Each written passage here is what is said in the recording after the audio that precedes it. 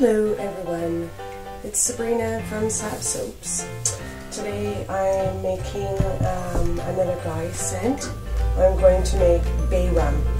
This is one of the most popular guy scents that I make. Guys just love it. I think they eat it in the shower, not bathe with it. But beyond that, that's all good. As long as it's as long as they don't get sick from eating it, I guess. But anyways, I'm using my favorite bastille recipe. It's olive oil, coconut oil, and cocoa butter, like usual. Everything is at room temperature. I have the scents and the color. It's just a two-tone color, and I'm doing it in a tiger stripe. Nice and simple and easy, but fun for me to do as well, because of course the guys aren't interested in glitter.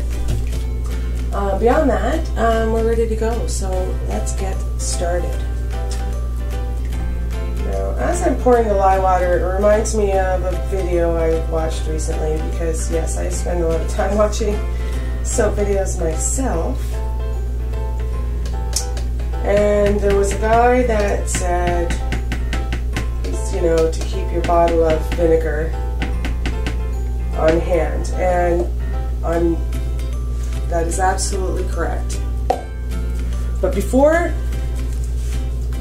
you would think about actually pouring vinegar on a lye spill, there's safety that you need to consider. So if you're going to put pour an acid directly onto a base, you have to expect that there is going to be a volcano effect, like when you put vinegar and baking soda together. With the volcano effect with lye and vinegar, you also get heat. So if you were to spill lye on yourself and immediately douse yourself with vinegar, you will burn yourself. Even worse than you would if you with just the lye, because the lye does take a little time before it starts to set in and starts to burn you. The trick is to dilute with water. Dilute, dilute, dilute. Then, once you have the lye cleaned up, sopped up, and diluted as much as you possibly can, then wipe up the area with vinegar. There's still some coconut oil from melting for my next batch over here. There's still some coconut oil in my spoon here.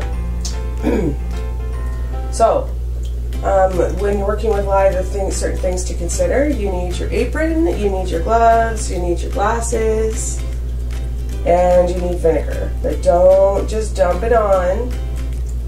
Dilute it, dilute it, dilute it.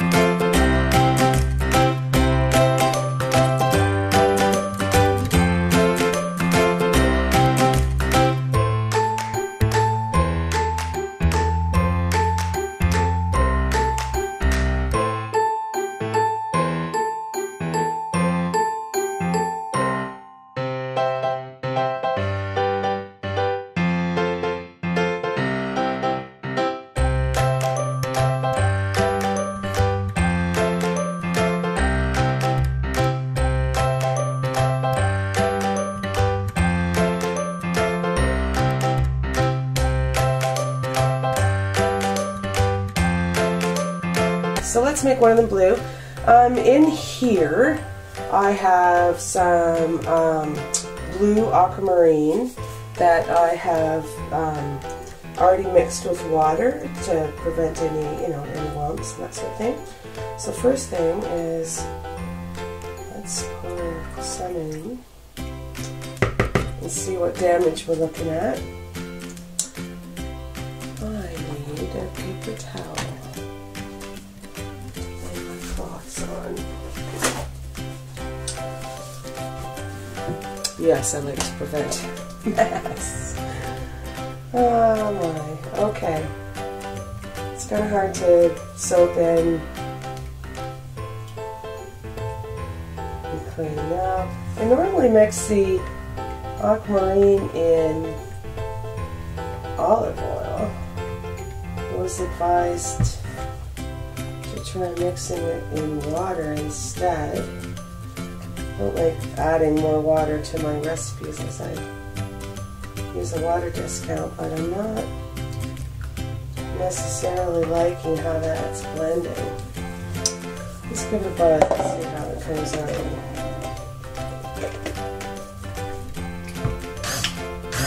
Oh. Obviously it came out quite well. Came out even bluer than I was expecting. Oh, look at that. Wow. Alright. Well, it's normally like a lighter blue.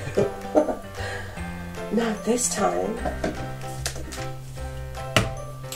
Give this a bit of a wipe down too, because I don't want to put that back in the white now. I love these tiny sheets. Remember, if you're going to clean that off, take it off the power before you stick your fingers in there.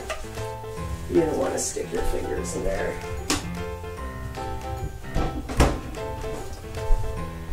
No, you don't.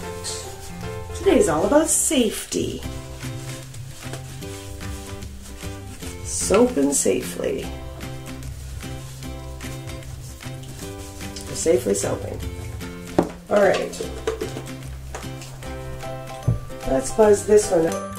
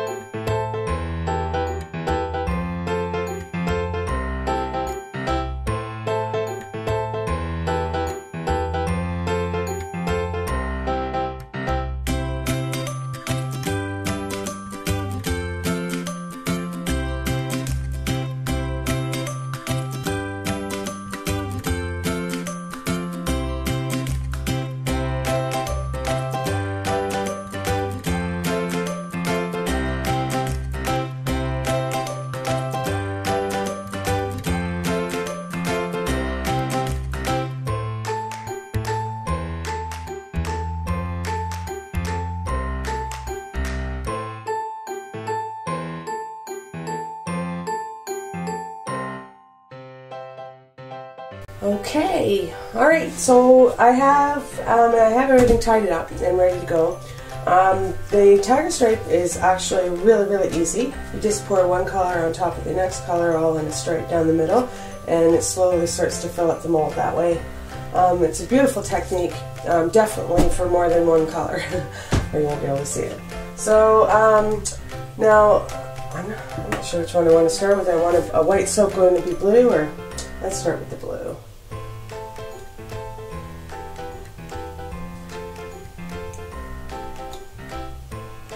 And the beauty is, it doesn't have to be perfect. It will just be perfect.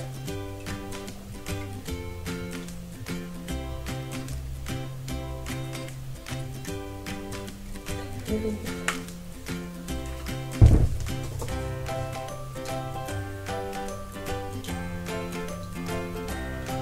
I hope you guys can see what I'm doing here.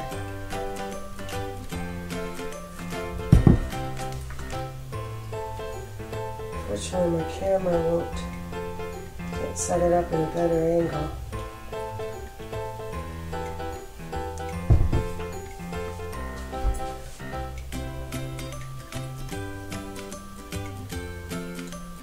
Oh, this fragrance is just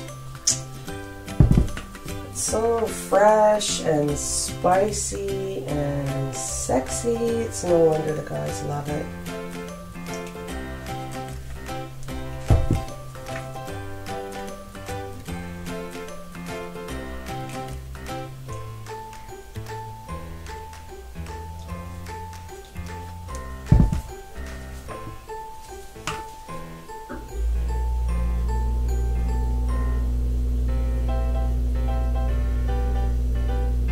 Okay, this is getting a little boring, so cue music.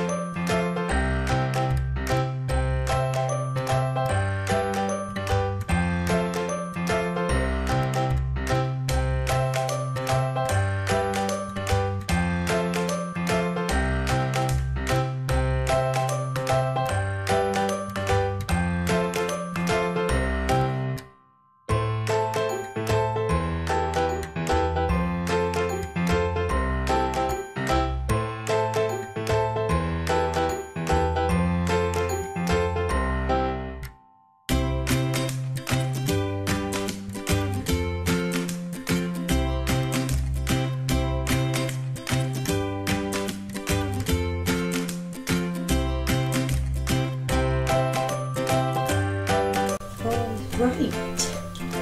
This is set up enough that I can at least texture the top of it, and then we'll be done with it.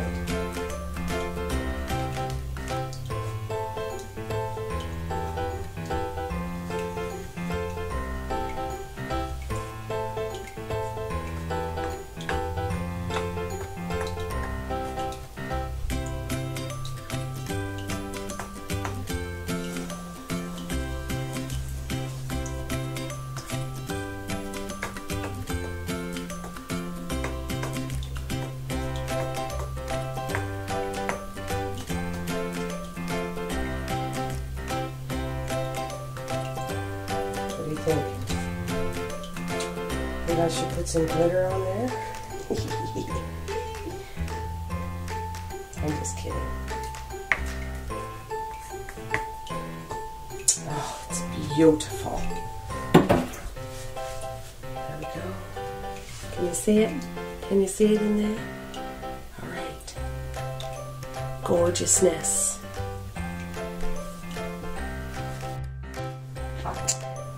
All right. I thought I'd give you a nice close-up before I went to bed. There he is, the bad boy. The bad boy Bay Rum. Alright, well, we'll see you in the morning, and we'll give this bad boy some cutting, and we'll see what we've got inside. Good morning.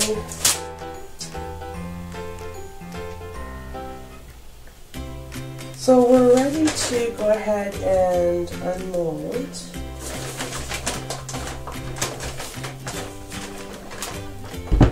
Loosen the mold off here. It's really heavy too.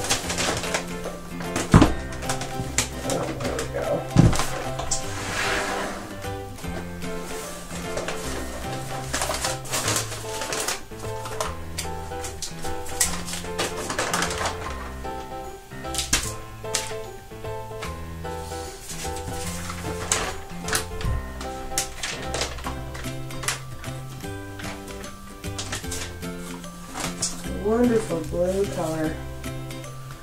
So it was my first time mixing the aquamarine with water versus mixing it with a little olive oil.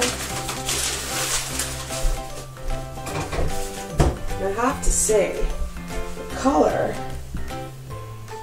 is just, I smeared soap all over. The color is just awesome. So let's cut this open and see what's inside.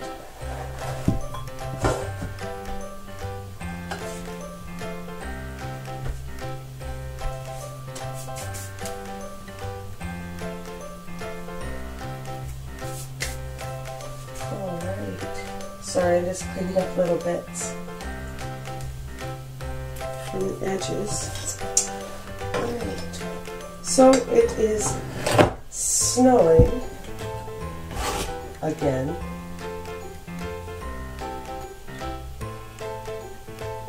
Oh, there we go. Surprise, surprise that it's snowing. Look at the blue. Mind you, the blue looks more of periwinkle on my side, although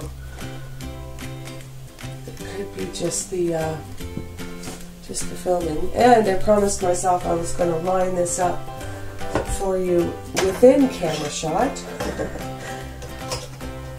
this time. Now I try to be careful with this cutter because it's a really deep wave, and if you're not careful, it wants you to cut really skinny slices, and then you have to be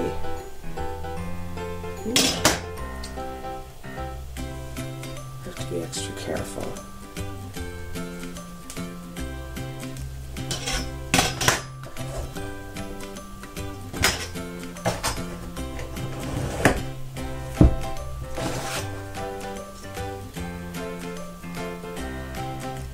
I just love the tiger swirl or stripe. And for this particular scent as well, it's just a perfect match. And as any soaper I'm sure would tell you, we try to match the look of the soap to the scent, you know, just because scents have a look. They have an imagined look inside your head, I think. I love the striping on this. It was so thin for the most part, that thin trace when I was pouring it, that was able to mix fairly thin without blending together or looking gloppy.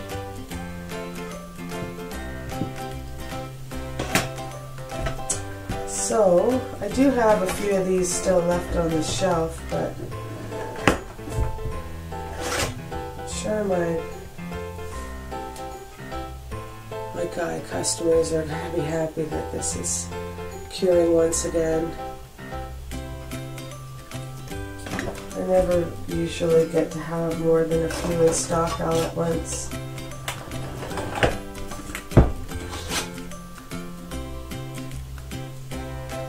Because they go real quick.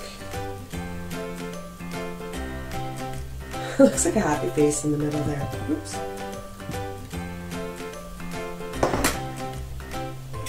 Smile.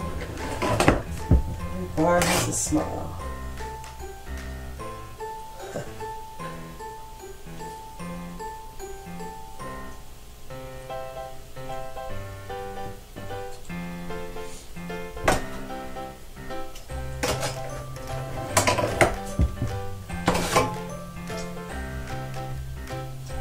So the next fragrance oil that I'm working on as a new design is it's like a Oh, it's a coffee. Not quite just coffee though. It's like a coffee latte kind of scent. So I'm figuring what I want that bar to look like. I think I'm going to do it. I think I'm going to do it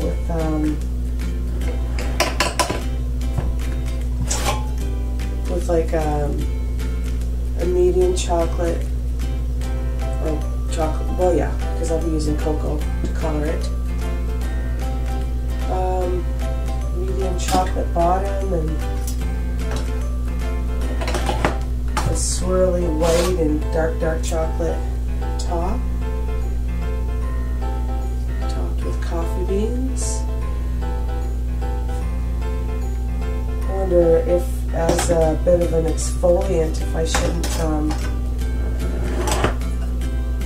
put in just some grounds. Ooh. Excuse me.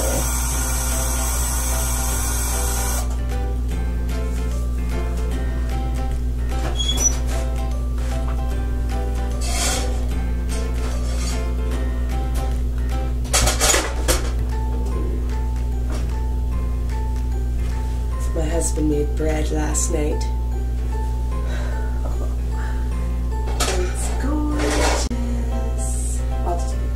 Cool. We'll deal with that later. Sorry for the interruption. Alright, back to the soap.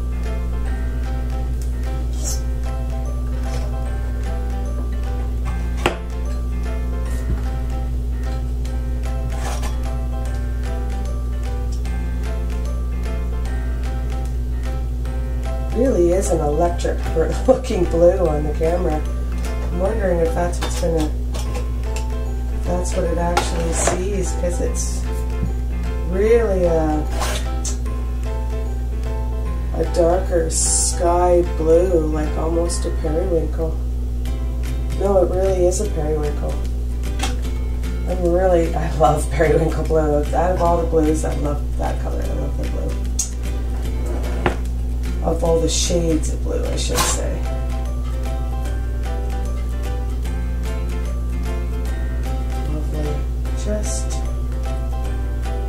Just gorgeous. Okay, it looks like I got a silver here in the end.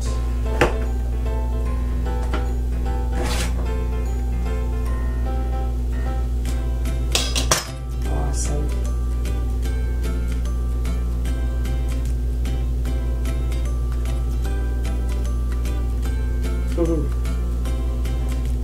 Just gorgeous. Okay. Alright, give me a moment here to get my camera down and I'll give you a... Okay, here they are. A whole bunch of masculine beautifulness. I want to get in and show you the stripes up close. Such a beautiful bar, and it's such a beautiful fragrance. Guys really love it. And there it is. Alright, well, thanks guys for watching, and see you again next time. Bye.